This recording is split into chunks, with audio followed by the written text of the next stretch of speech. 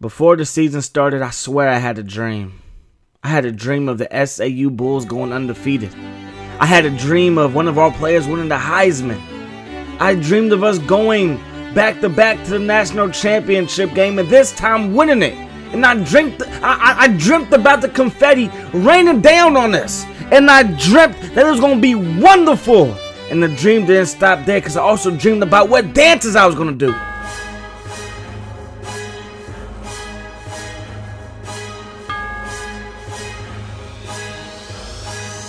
That's not all.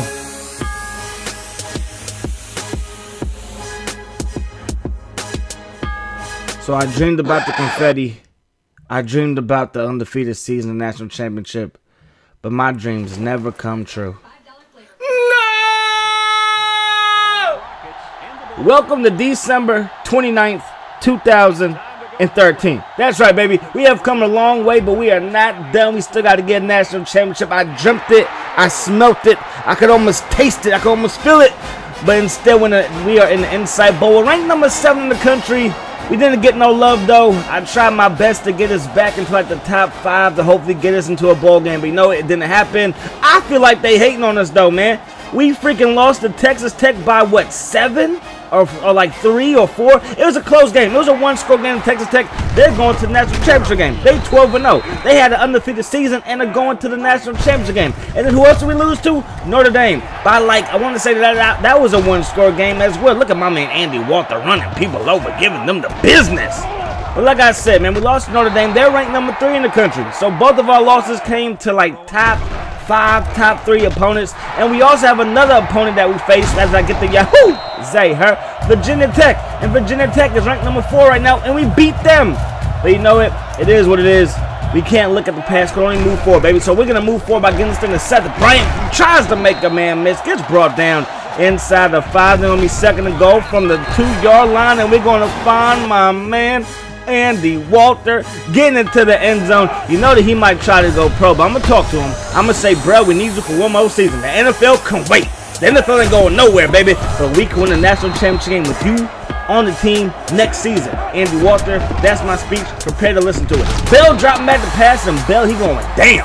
He going nowhere. He eating grass, son. So we get the ball to Seth Bryant, and Seth Bryant cuts upfield, and Seth Bryant, he's going to pick up a big first down. Now from the 44-yard, Andy Walter, and he's going to pick up a big first down as well. So we're doing what we do, man. And what do? We run the football. It don't matter if it's a quarterback or a running back playing quarterback or a cornerback playing quarterback. We are going to run the ball. First and 10 for the 20-yard line. My man Andy Walter makes a man miss, gets inside the 5-yard line, and now it is trouble. Second to go from the 1. Seth Bryant, do your thing, bruh. Get up in there. Touchdown. So Seth Bryant gets up in the end zone, and now Toledo, they're going to take right back over. They're going to find Bush. They take up a first down, which seems like for the first time this whole video. Now Bell looking. Bell throwing, but he threw it to a man that didn't have no hands. Where did your hands go, bruh? He tried to make a diving catch, though, so you can't be too mad at him. Now we can go to my man Russell. I really think that this kid, if he comes back next year, you know I'm going to talk to him, he could win the Bolitnikoff Award. That'll be the first time in school history that somebody won that award. Andy Walter, you saw that in the beginning of the video. He is crossed the 2,000-yard mark. I believe he's, what, the 3rd running back? David Carr. I don't know if David Carr did it. Chris Cooper did it. Who else did it? Chris Cooper. Did Hargrove do it last year?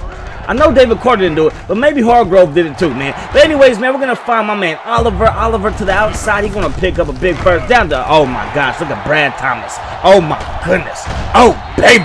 Oh, my gosh. This is an N1 mixtape during a football game. He broke 2 people's ankles, then gave that man the stiffy like it was nothing.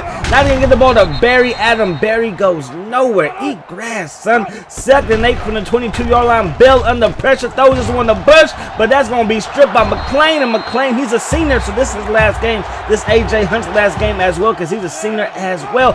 Adrian Smith. Good riddance. You're done too, son. He is a senior as well. I know a lot of people didn't want to see Adrian Smith. I want to see Adrian Smith too. I gave that boy so many chances. Remember, O'Connor was a strong quarterback going into the season, and then I started Adrian Smith because I felt like he was the right dude for the job. But hey, I was wrong, man. I ain't perfect. Everybody make mistakes. But anyways, all I know is that we are up by 28. It's 28-0, and then we give up this, I guess, lateral play, halfback pass. I don't know what it was, but they pick up the first down. Now Bell looking, throwing, and Barnes goes up and catches that one. What is going on here? So now Bell looking, throwing, and it's going to be caught, and that's going to be a touchdown for Toledo. So 28-7. These boys, they got a little bit of hope left, man. They got a little bit of hope, man. Now, last episode, my man Seth Bryant had a crazy special teams play. This one, not so much, man. We're just going to go up the sideline, get up to the 40, and then break the man's ankles. And now we to the crib, son. Inside the 30, down inside that 20, 10-5, touchdown, SAU. The Bulls are taking over. Back up by 28, 101-yard kick return. Oh my God, Seth Bryant, you are that dude. Then McClain with a big-time pick gets it inside the 10, and now it's first and goal from the 9-yard line. You already see it. You already see it. It's a pass play, baby, and we're going to find my man Russell. You know we had to get Russell in the end zone. Russell, he a bad boy. He a bad boy, man. So it is now 42-7. Bell going up top to Bush, who brings it in. Big time catch, and he's down inside the 20-yard line. Nice pass play right there. Palmer, he look like a little kid out there, man. Whenever they go up against like these 6'5", 6'7" receivers, he look like he's playing Pee-wee football versus like Kareem Abdul-Jabbar. I mean, I really don't know what's going on, but hey, man, it's 42-10. That's what I do know. That's what I do know. It's 42-10. We freaking kick him butt, man. But in the third quarter, things are starting to change, man. 3rd and 7. Bell looking. Don't get that thing up out of here. Okay, I was lying. Things ain't changed. More of the same. Okay, well, maybe I was being a little bit honest because things would change for us as we're going to scramble upfield, but that's like really the only thing that we did in the whole third quarter. Because on this play, we didn't get the ball to Seth Bryant. Oh! Coughs it up. And that's our first turn off the ball game. They couldn't pay me to wear that. Oh no. 2nd and 10 from the 39-yard line. Now Toledo, they got it again. Get the ball to Barry. Barry, he's going to cut upfield. Barry, he's going to get brought down by A.J. Hunt. A.J. Hunt would have a fantastic game. You saw him with the Yahuza hair earlier. He also finished the game with 8 tackles. But look at Barry weaving through traffic like Barry Sanders do back in the day. From the 12-yard line now, they try to go with a QB keeper. That's not going to work. That's not going to work. This set up for 3 because that's not going to work. I can't even believe y'all really tried to do that versus us. Really? A QB keeper? That's all we do is run the ball at SAU. We know to stop that. So now we can go to the flat to my man Russell. Whoop! Makes a man miss off to the races. Picks up the first down, but then he gets brought down. Now what can we do on 2nd and 10? We get to Andy Walter. I got breaking tackles. I'm picking up a first down. Just trying to tick-tock, milk that clock. Now O'Connor looking. Oh, Chris Oliver, you forgot your hands in the hotel room. What were you doing? So 2nd and 4, last chance for Toledo to make this game respectable. But baby.